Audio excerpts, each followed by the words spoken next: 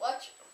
It has a hot tub, a couch, a TV, a bathroom, and a bed. That room right there is the pod simulator, so you can go down and use your deep sea vessel, which Mr. Surfer Dude talked about earlier. That is just a regular hotel room, which has a couch, nice TV, a bathroom, and a bedroom. And same with that one right there. The arcade is awesome. It has so many awesome games. It's very unique and interesting. That is the basketball court, and where in the corner there's a little gym where you can work out.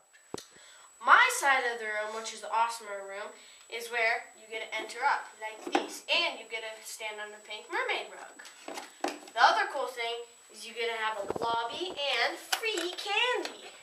Also, this is the fun part about mine, is you get a spa. Yeah, and the restaurant, which he doesn't have a restaurant. And you get a deluxe room and 2 regular rooms with both bigger TVs than he has. Well, the other cool thing about our hotel is it's pressurized, so no water will leak in and you can breathe. The other cool thing is it has a giant M, and there's going to be glass right here. We didn't put that on so people could see easier. And then there's glass right here and here.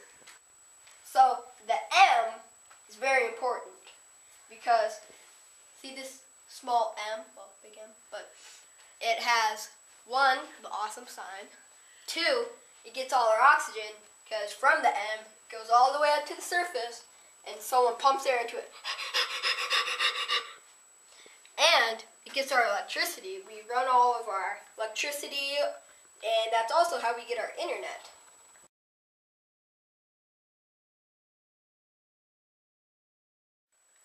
What's up, surfer dudes?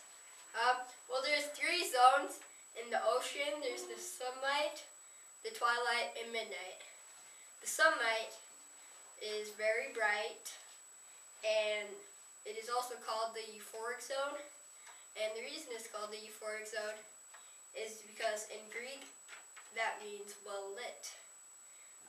Most of the animals, well, some of the animals in the sunlight zone have what they call counter shading, where their belly is really white and their top is blue. So then if you look down, all you see is the blue. If you look down up, all you see is the white looking up into the sky. And the sunlight zone also has many animals that have photosynthesis, which is where they use energy from the light and turn it into nutrients. The sunlight zone can go from all the way to the surface, all the way down to 660 feet below. Let's go into a little bit more detail about the sunlight zone and their organisms. One of the organisms that live here that is unique and interesting is the algae, and is also known as seaweed. Another interesting, unique, and awesome organism that lives here is the red soft coral. Another cool animal organism of the sunlight zone is the diatoms, which have a shell around there that's like quartz. Another awesome organism that lives here is the amphipod. One of the coolest of the sunlight zone is the Portuguese man of war. It's pretty much a jellyfish, but it floats on the surface. Another cool one is the tetrapod, which is a zooplankton. Another unique and interesting organism is the seagrass, which is pretty much just grass but underwater. The copepod is really cool, and there's over 45,000 species. That's what I meant. But my personal favorite is the gray reef shark, which is about to eat Justin's beaver head off. I'm going to tell you all about the twilight zone now. So, the twilight zone is also known as the dysphoric zone, which means poorly lit in Greek. This middle layer stretches from about 660 feet to 3,300 feet. This zone is dark blue or black. No plants live here because there's not enough light to create photosynthesis. The water is cold and has very high pressure. Most animals that live here have big eyes or giant teeth so they can see in the water. Most of them also are small and have sharp teeth. Many fish are bioluminescent, which means they can create their own light.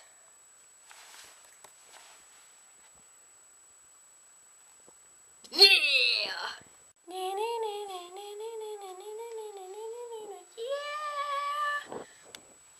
A cool fish in the twilight zone is the oarfish.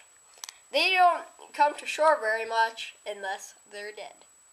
They can grow up to 26 feet. 56. The cookie cutter shark is very interesting. It leaves bowl-like cutouts in its prey's flesh, kind of like how Ema eats her apples. The loose jaw is very interesting because, one, it's also known as the dragonfish, and two, it creates a red bioluminescence light which it can communicate with other loose jaws because not very many other fish can see red light. The giant squid is one of the biggest invertebrates. It is also known as the kraken. The longest one is 57 feet long. The deep sea shrimp is very cool because when it is frightened or is about to be eaten, they throw up shiny bioluminescent fluid which startles their enemy and then they run away. Well, swim. The rat tail gets his name because he has a long rat-like tail.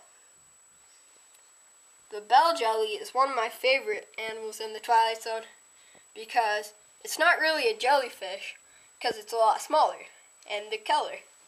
Some have over 100 tentacles. What's up, surfer dudes again? This is the Midnight Zone. And some of the interesting facts about this is that the Midnight Zone is also called the aphotic zone, which means no light in Greek. And it stretches from around 3,300 feet, which is the end of the Twilight Zone, and ends at the sea floor. Temperatures there are less than freezing, so less than 32 degrees. But it doesn't freeze because of the high pressure and the salinity in the water. Okay, most of the creatures down here are very unique and interesting because they have to adapt to the very high pressure and the darkness and the freezing temperatures. Some of the animals are the blobfish, which literally has no muscles at all, and they just sit there, wait for their food, and go, ah. Yeah. Here's a close-up of the blobfish. The next organism that is unique and interesting is the tube worm. The tube worm is very long. It can be up to 8 feet and as thick as an arm. The tripod fish has 3 very long fins which they use to basically walk on the sea floor. The deep sea hatchetfish gets its name from its hatchet shape, and it is also very thin. The deep sea anglerfish has a bioluminescence thingy that hangs over its head, which you use like a fishing lure.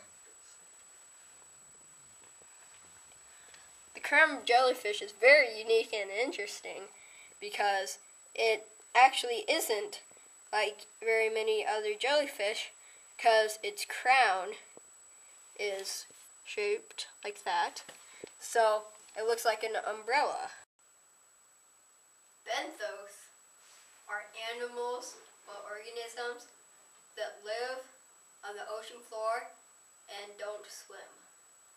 Nekton are organisms that swim freely, and plankton are tiny plant-like one-celled organisms that have photosynthesis. Hola, surfer dudes. This is the location of our underwater resort. We located it 50 miles off the coast of Guam, 400 feet below the surface. We located it there because it isn't safe enough in the trench and nobody would be able to see. This is where we located our resort. This is the surface and this is Guam. We located it here because it would be hard to locate it on the slope and it would be too dark. And if we located it on the edge, it could slide down. This is the gym suit. We use it because scuba equipment doesn't allow you to dive down 400 feet.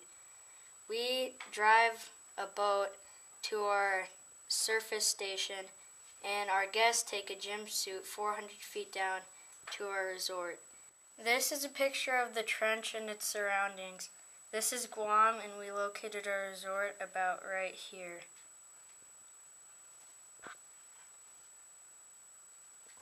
What do I say for this one? This is what Guam looks like. This little dot right here is approximately 1.5 emas. And this right here is the blue whale at its deepest diving point, the largest animal on Earth. And way down here is the bottom of the trench.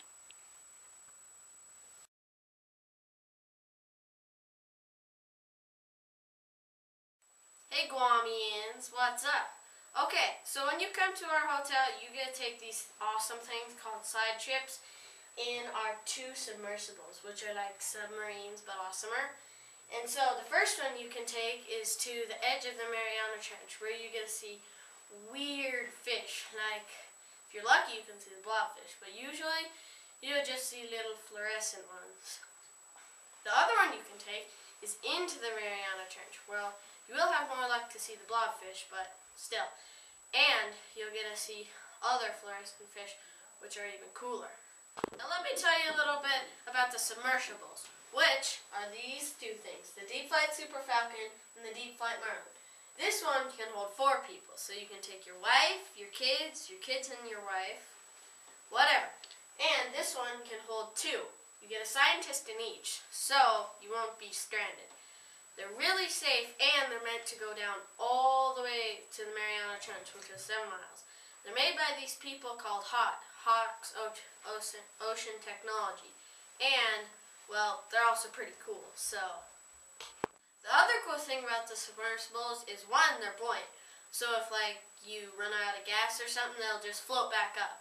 The other is you can see 360 degrees, and they turn with ease, so it's like you're flying, and they have wings, so.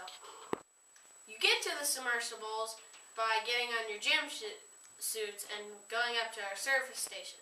But, so you can drive them, you have to take a bot simulator test, and it's not that boring. It's like playing a video game, so, pretty fun.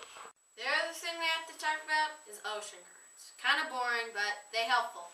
You use them, well, we use the Kuroshio current to push us until it goes the wrong way, because they go different ways in different parts of the world. And we also use the trade winds, whereas when we're going to our surface station, they can blow us. We have to watch the weather, though, because if the winds get too high, so will the currents. We don't want to crash into any rocks.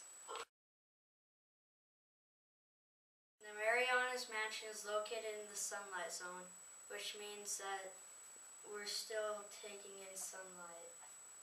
Because it's only 400 feet below the surface. Since there's so much light near our lodge, these are the animals that will be living there. Some of them are tilapia, shrimp, catfish, jellyfish, rays, sharks, turtles, coral, and horseshoe crab. Resources. This is where we farm our fish. We catch them from oceans when they are larvae and raise them in separate cages. After they grow up, we feed the fish to our guests, and or sell them to other countries. This is the Talafofo Bay.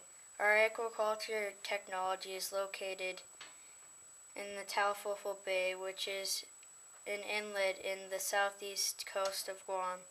It is also used for surfing and has a beach of brown sand that looks like mud. We located it there because it's by land and it's easy to handle. The three animals that we farm are tilapia, catfish, and shrimp. We farm a lot of these because they're popular fish and are easy to farm.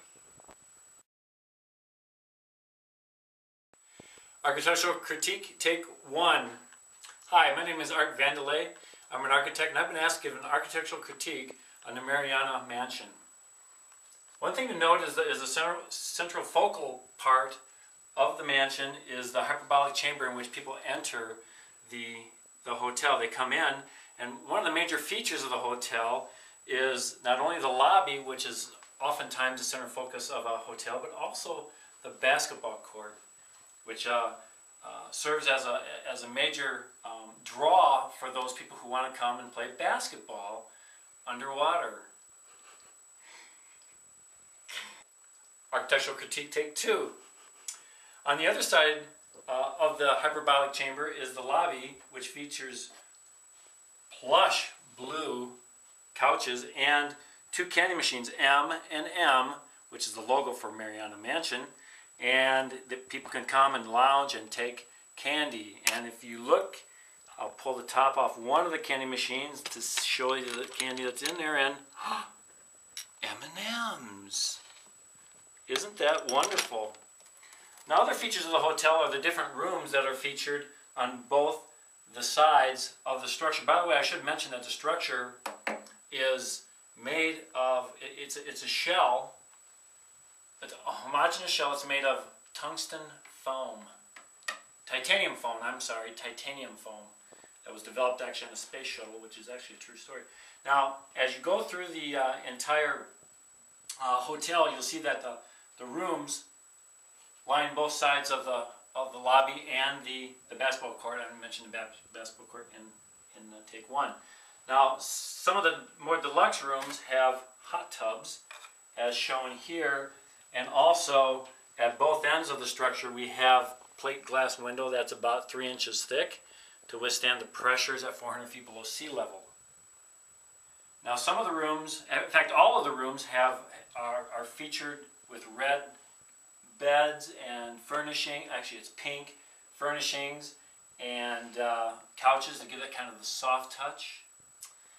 And let's see what else. Oh, I forgot to mention the structure up above, the giant M truss, which forms the roof, which has been taken away on this particular model so we can see the interior, forms the roof structure of the Mariana Mansion. Now, there's other trusses that we have taken out also. There's more than one truss. There's several of them throughout the structure. 400 feet below sea level, someone might ask, how is this place heated? Well, good question. This place is heated, the entire mansion is heated through a series of heat pumps where we get heat from the earth. Even at 32, 34 degrees, we can garnish that heat from the earth and heat the mansion. Architectural review, take three. One other thing a person might ask is, how do they get fresh air into this hotel since it's 400 feet below sea level? Another good question. The air is pumped from the surface down through pipes that come up through the structure, and people can get fresh ventilation air there in order to handle the fresh air exchange. As people breathe, we give off carbon dioxide, and so it has to be replenished with oxygen, and so that comes from the surface. So all in all, the Mariana Mansion is a hotel that really has a built environment that for most people would be just like being at home, except for the fact that they can sit here and look out the windows and see all kinds of fish.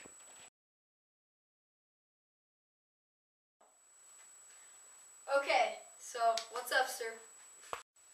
Ready? Well, for the side trips, what are you doing? Fishing song! Fishing song!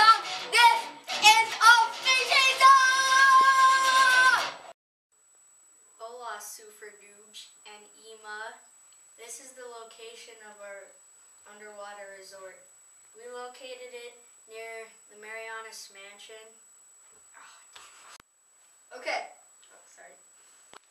Some of the awesome organisms that live here are the loosejaw. The loosejaws are very interesting because really. Hi, I'm Brock. I'm going to tell you about the location. Well, we use gym suits and we go down in the Mariana Trench. Benthos. Okay, while we start talking about the side trips, I'm going to show you the fingers that take you down. And okay. The Resources. This is where we locate. The next zone is called the Midnight Zone. It stretches from where the Twilight Zone ends, which is 3,300 feet, to the bottom of the seafloor.